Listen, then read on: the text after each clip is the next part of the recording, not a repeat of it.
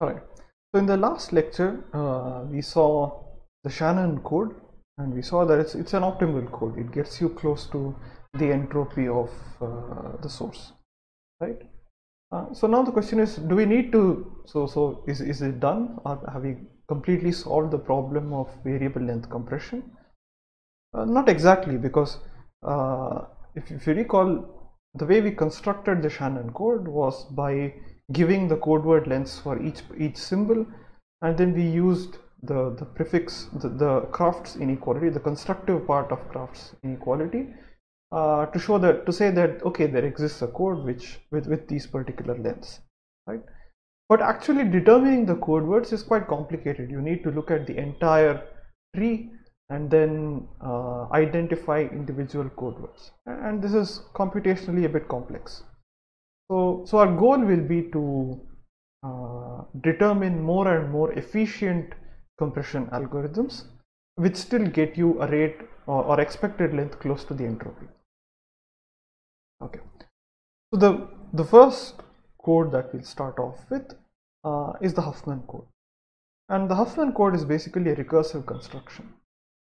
In fact, the Huffman code is the optimal variable length code. So assuming that you are given p of x, if you know p of x exactly, then the code constructed in the Huffman code achieves the minimum expected length over all possible variable length codes.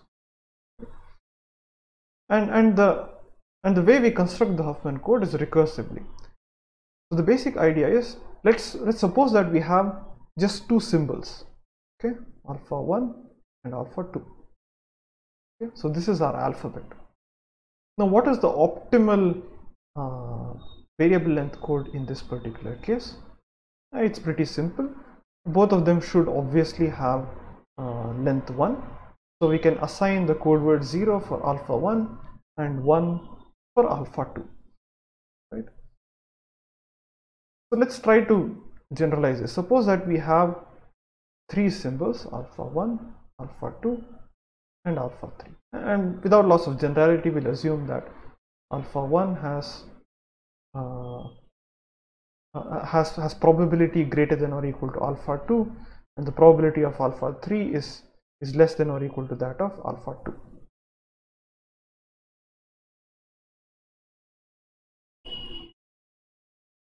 Right? So probability p of alpha 1 is greater than or equal to p of alpha 2, which is greater than or equal to p of alpha 3. So we have three symbols, right? So the idea behind Huffman codes is to recursively try to get to is to recursively construct and bring it down to two symbols. So suppose that I merge symbols alpha 2 and alpha 3, I'll create a super symbol alpha 2 prime, which has probability p of alpha 2 plus p of alpha 3. So p of alpha 2 prime is p of alpha 2 plus p of alpha 3, right? So we can think of alpha 2 as a super symbol which says that the actual symbol is either alpha 2 or alpha 3. We don't know which. Okay, so now we've brought the problem down to just two symbols for which we know what the optimal compression algorithm is, right? But at least so now corresponding to alpha 2 prime, so we'll assume that this is alpha 1, this is alpha 2 prime, which is the super symbol. So now you need to determine the code word corresponding to alpha 2 and alpha 3.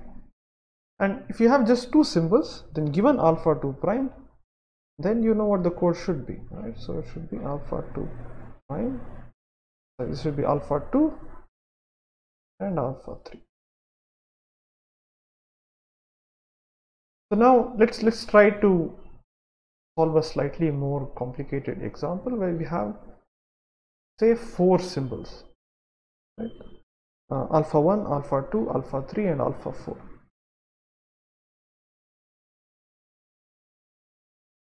And alpha 4.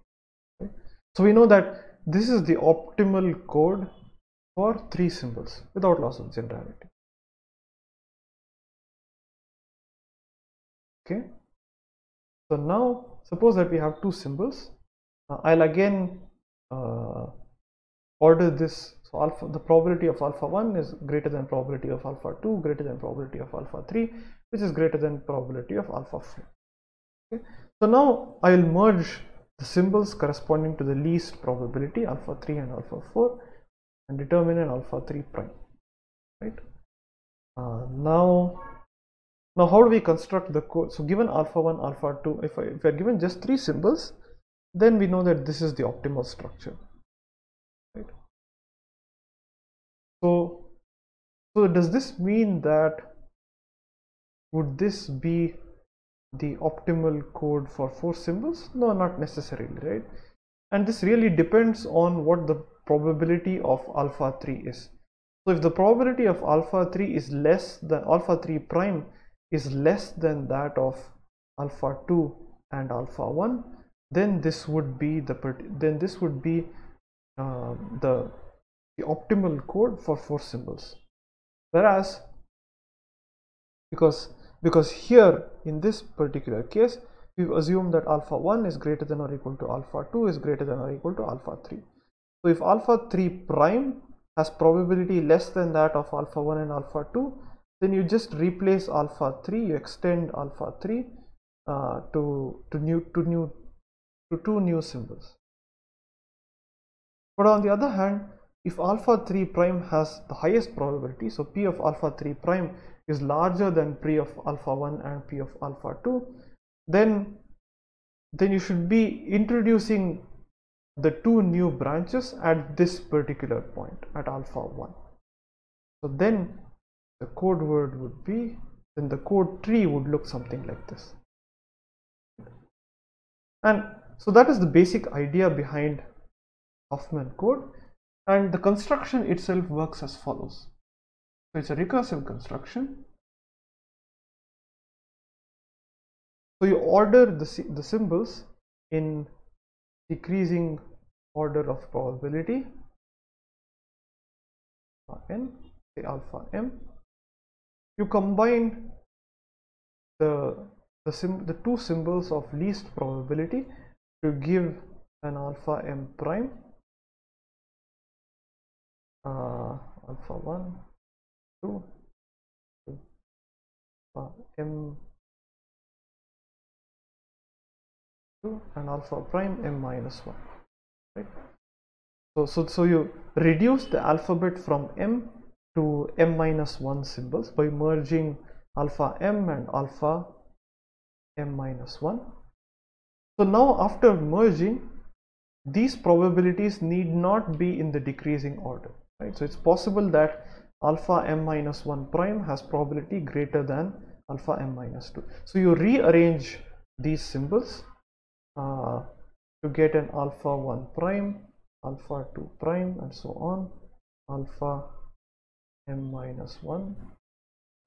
We call this alpha 1 double prime, alpha 2 double prime, all the way up to alpha m minus 1 double prime. And then again you merge. So once these are in decreasing order, after rearranging them, you once again merge the two symbols of least probability to get an alpha m minus 2 double prime. So now you reduce the alphabet down by 2, and so on. You keep doing this till you end up with alpha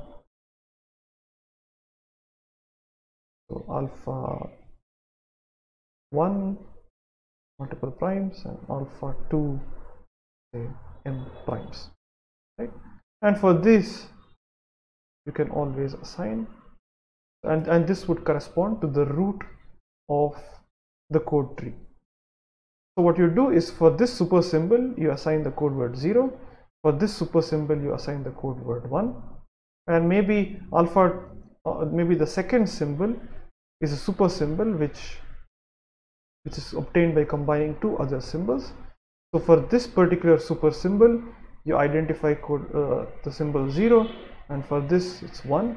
So the code word corresponding to this particular super symbol would be 1 0, whereas the code word corresponding to this super symbol would be 1 1, and then so on.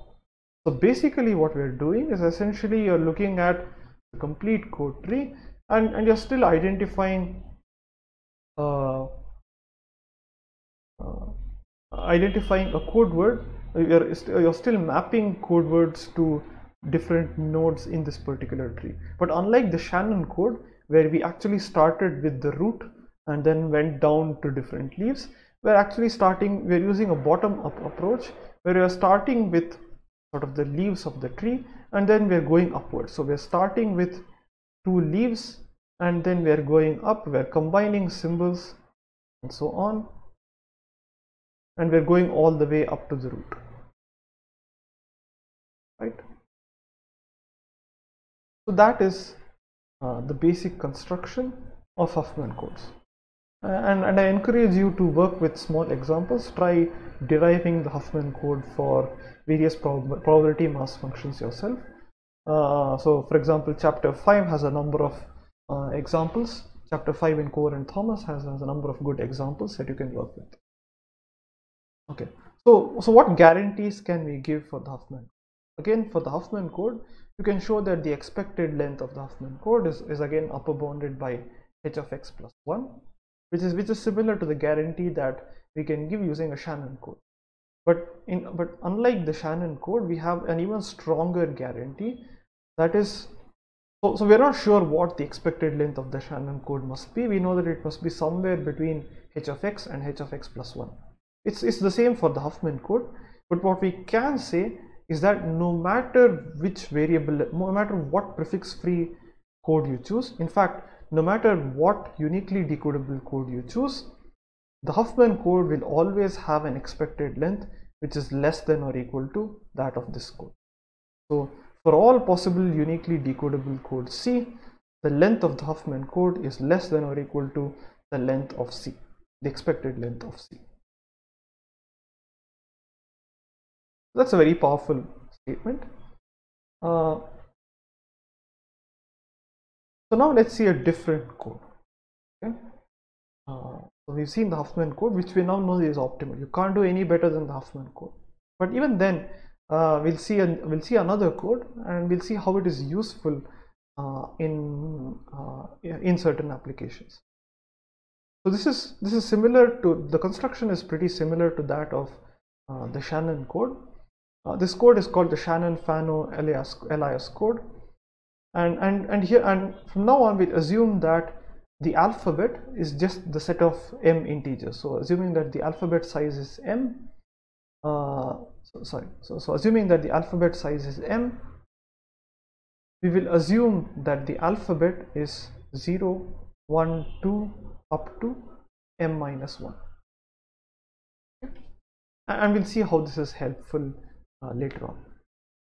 Okay, so we'll map each symbols. We'll introduce some arbitrary total ordering on the symbols, and we'll identify it with the numbers 0, 1, 2 all the way up to m minus 1.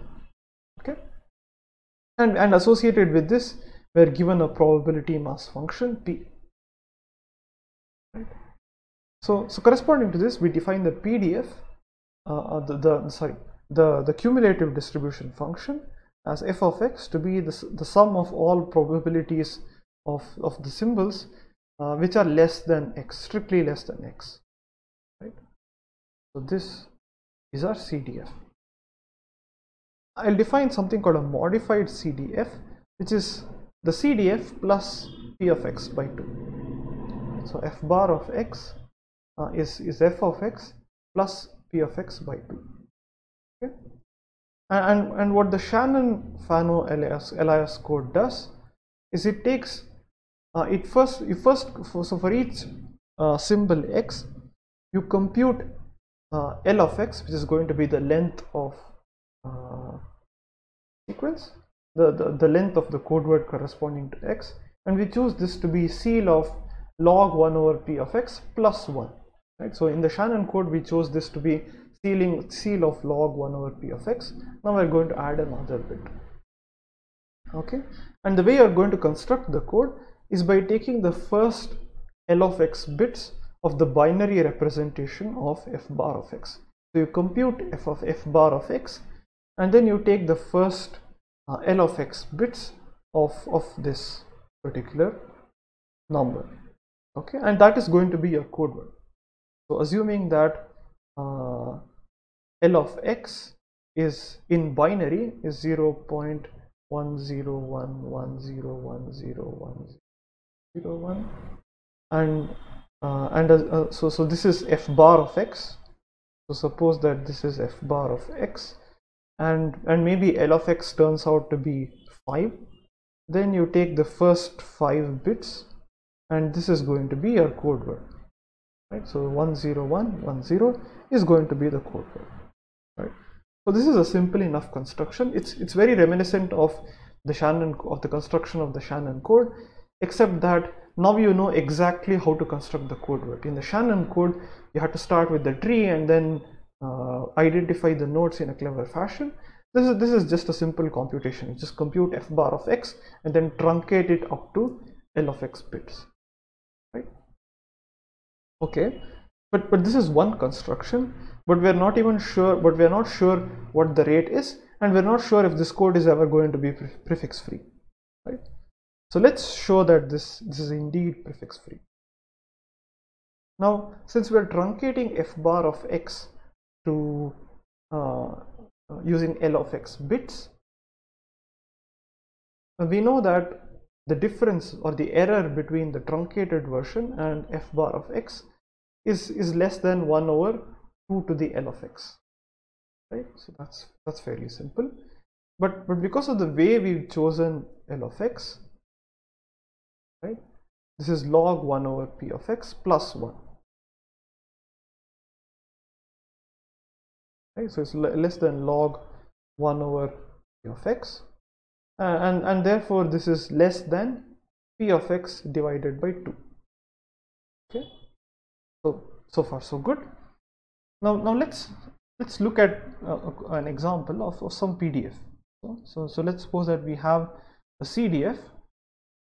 So the CDF in general is going to be a staircase function. So this is 0, this is 1, the staircase function, 2, 3, 4. Okay. So what is f bar of x? So for a particular symbol x, this is going to be the midpoint, right? So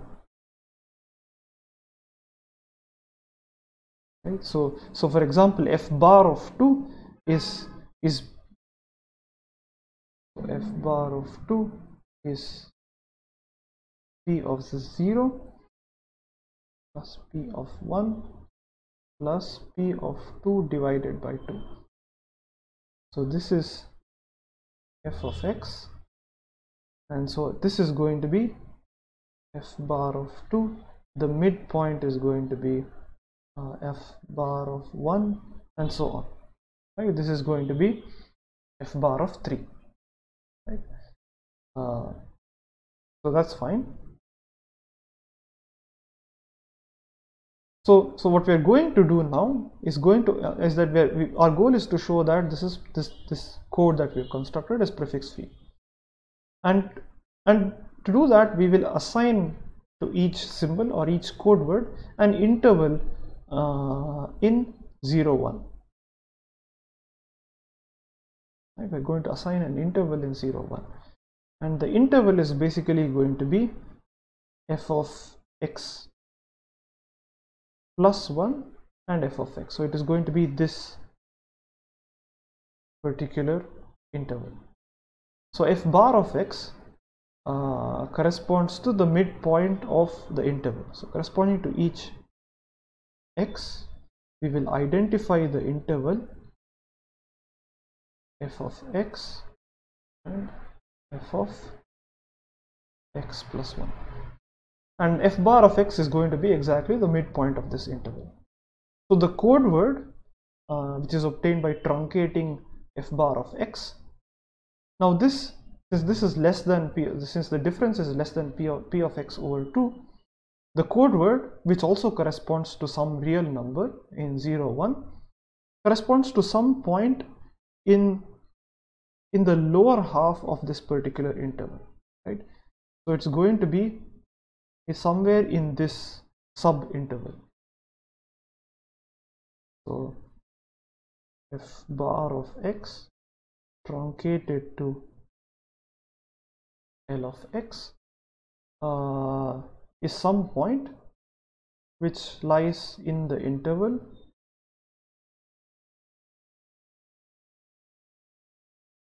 f of x and f bar of x. Okay, so that's observation number 1.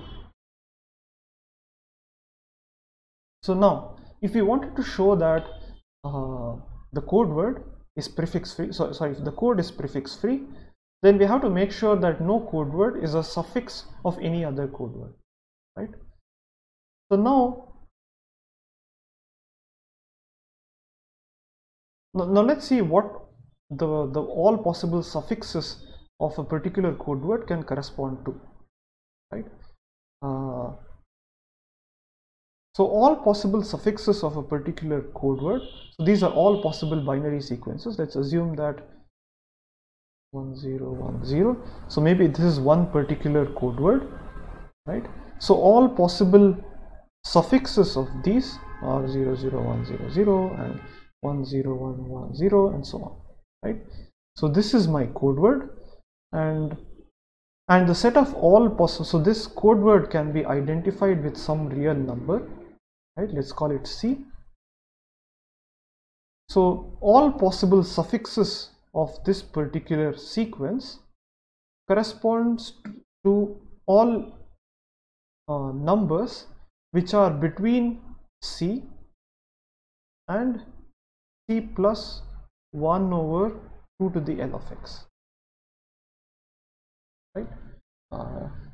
You see why that's the case, because all possible sequences, so what is, so since we have these numbers, so each sequence each binary sequence corresponds to a real number. The largest, so among all possible suffixes of f bar of x, which is the largest suffix, it is going to be 0.1010 and all ones, right? All ones, and that corresponds to this particular number, the number plus 1 over 2 to the L of x, right? So as long as we show that no other code word lies in this particular interval, we are done. As long as the code word corresponding to any other symbol lies outside the interval C to C plus 1 over 2 to the power L of x, we are done. But what is C plus 1 over 2 to the L of x? But what is 1 over 2 to the L of x? 1 over 2 to the L of x is at most P of x divided by 2, right? So let's go back to our picture over here. Let me make this a little bit bigger, right? So let's, right? So this height is f of x, this height is f of x plus 1, right? And this is f bar of x. We know that the code word, right? So the code word is going to correspond to some number which lies in this particular interval of length p of x over 2. It's going to be, it's strictly within this interval, right? And certainly the set of all possible suffixes of this particular code word, so maybe the code word lies somewhere over here, the set of all possible suffixes lie in this particular interval, which is between here and this point plus p of x over 2, right? So therefore the code word corresponding to every symbol, the code word and all of its suffixes are going to lie strictly within this interval between f of x and f of x plus 1.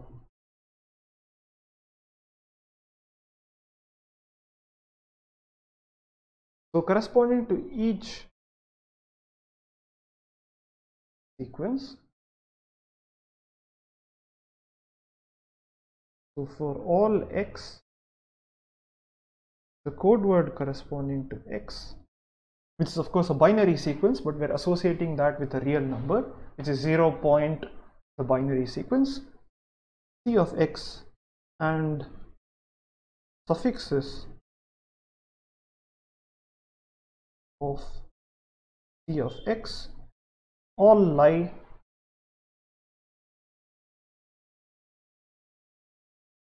in the interval f of x and f of x plus 1. And for each and for different x's, these intervals are all disjoint, right?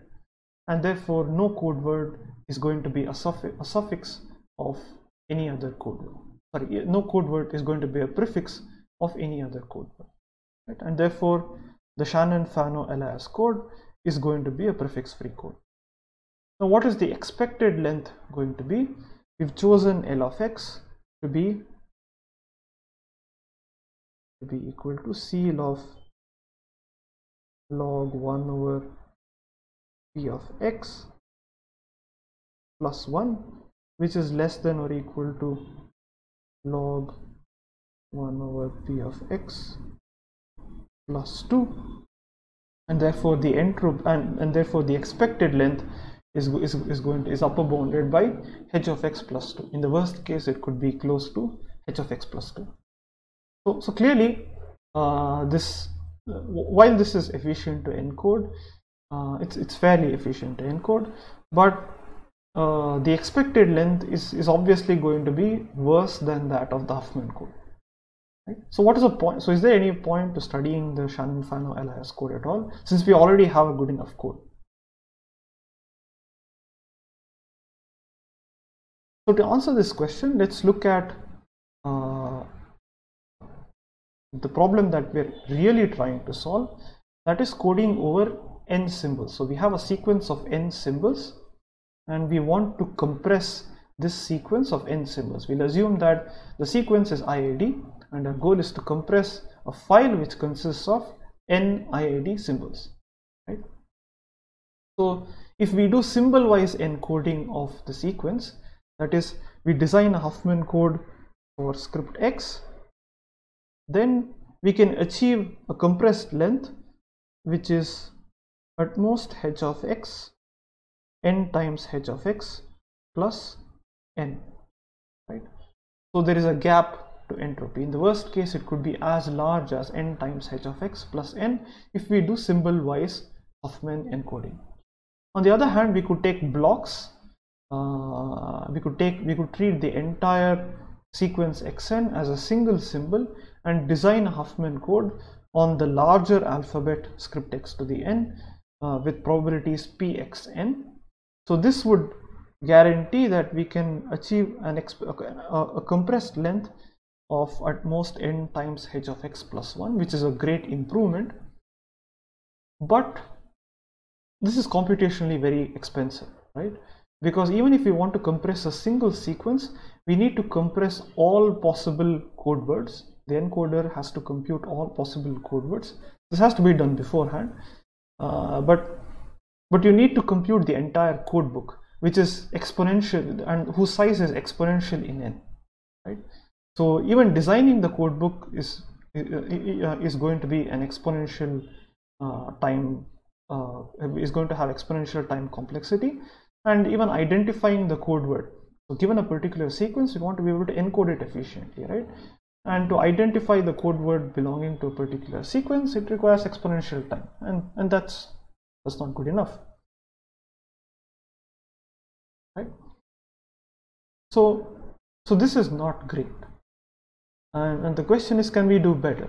Even if we cannot achieve an expected length of n times h of x plus 1, can we do better? And in fact, it turns out that by some clever manipulations of the Shannon-Fano-Elias code, we can achieve an expected length of n times h of x plus 2, but the computational complexity is no longer exponential time. We can just reduce it to polynomial time computations. And the way we are going to do it is that we're not going to construct the entire code book. So given a particular sequence, we don't construct unnecessary code words. We only construct the code word for xn. We don't really care what the code word corresponding to any other symbol is, any other sequence is, right? Okay. So to design this, which we call this extension the so-called arithmetic code, right? I'm going to call this an arithmetic code, and the idea is to represent xn, the sequence, the raw sequence xn, in so if the alphabet, if x comes from some script x, and which without loss of generality we're assuming it to be 1, 2, 3 up to m minus 1, right? So we will represent each sequence xn in emery format. So we'll represent this in emery format. So we have 0.x1, x2, x3, x4 up to xn, which is going to correspond to some real number, right? So this is a real number, and it's also between 0 and 1. Okay, so that is fine, right? So recall that if you want to construct the code word corresponding to a Shannon-Fano-Elias code, then there are only two things. So basically all we need are f bar of x and p of x, right? So f bar of xn. So to construct the code word for xn, we need to know what f bar of xn is and what p of xn is, and we want to be able to compute these using just polynomial time, not exponential time. So we need to compute f bar of x and p of x, but equivalently it's enough to construct f of x and p of x. And for an IID source, we can construct, for an IID sequence, we can construct this using a recursive formula. So clearly p of xn, since it's an IID sequence, p of xn is just the product over all possible I of p of xi. So we can recursively write this as p of xn minus 1 times p of xn. And to compute f of xn, it turns out that there is this nice recursive formula.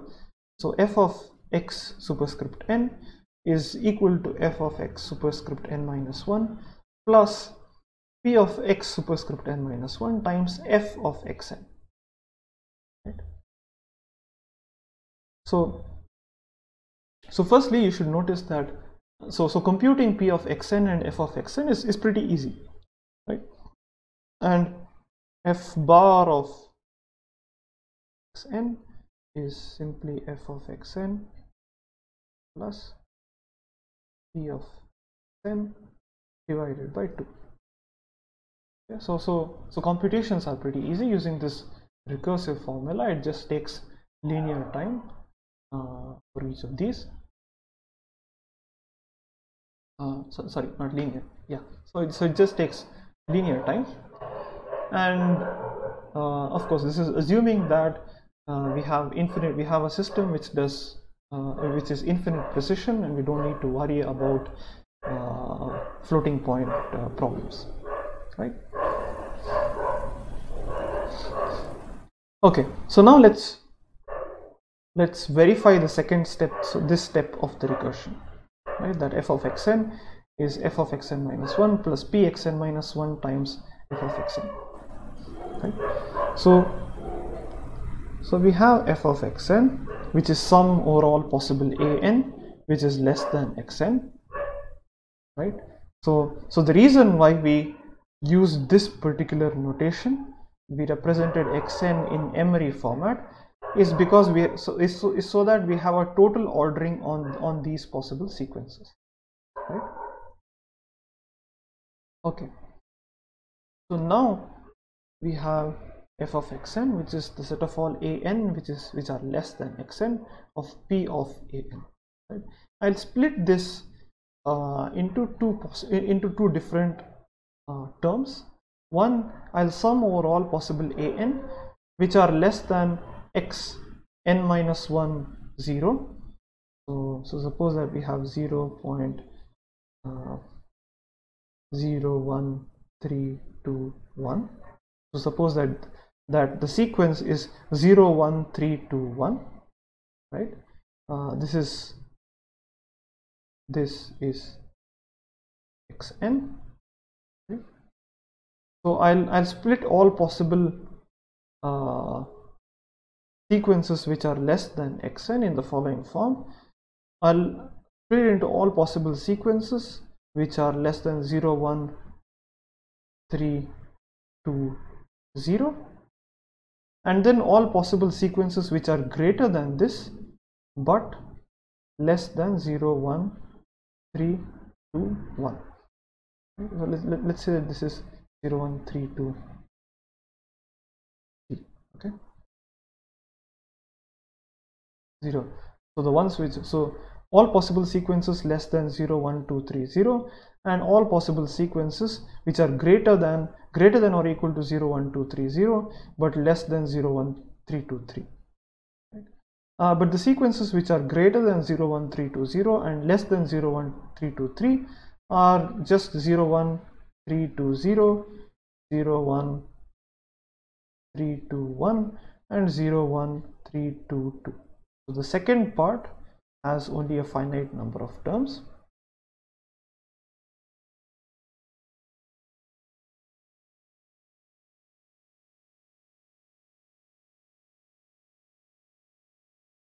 Right, so this is sum.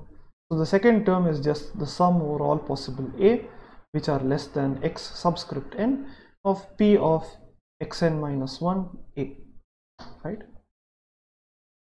Okay, so now I'm going to write the first term in a slightly different way. I'm going to split it into all possible sequences, right, of all possible an minus 1 less than x n minus 1 sum over all possible an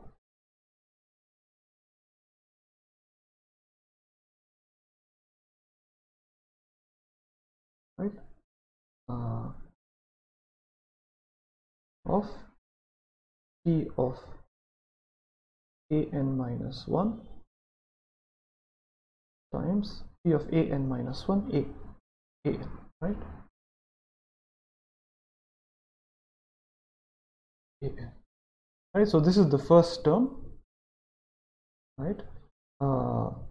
But what you will notice is that this p of an minus 1 an is p of n minus 1 times p of an, right? Because it's an IID sequence. And the second term is left as it is, and p of x n minus 1. But even here, p of xn minus 1 a is p of xn minus 1 times p of a. Right? So let's look at the first term. I can minus 1 less than n minus 1. I can take p of an minus 1 outside.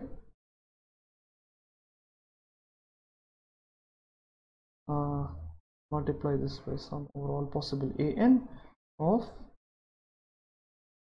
p of an plus I can take p of xn minus 1 outside times sum over all possible a less than xn of p of a, right? But what is, but let's look at each term. So this is sum over all possible a subscript n of p of a subscript n, which is 1, right? So this is 1, but what is this equal to? This is f of xn, right? So this is f of xn. Now let's look at the second term. We have p of xn minus 1 times sum over all possible a less than xn of p of a, but this is just f of x subscript. So therefore we have f of x superscript n to be f of x superscript n minus 1 plus p of x superscript n minus 1 times f subscript n. So this can be computed very efficiently using a recursive formula, and there are many more advantages of arithmetic codes. There are many modifications that one can make. In particular, if so, for example, if you want to do the compression in an online fashion, where after n symbols, maybe you get a better estimate of p of x, and you want to update the probability mass function and construct the code for n plus 1 symbols, then you can do it in a fairly efficient manner, and so on. There are so arithmetic codes are very powerful. In this particular lecture, I've only scratched the surface, but while the Huffman code is optimal, computing the Huffman code, the n letter Huffman code, the blockwise Huffman code, is computationally very expensive, and using these arithmetic codes, you can get close to the entropy. It's not optimal, but you can still get close to the entropy using a very efficient algorithm, right? Okay, so that's it for this particular video.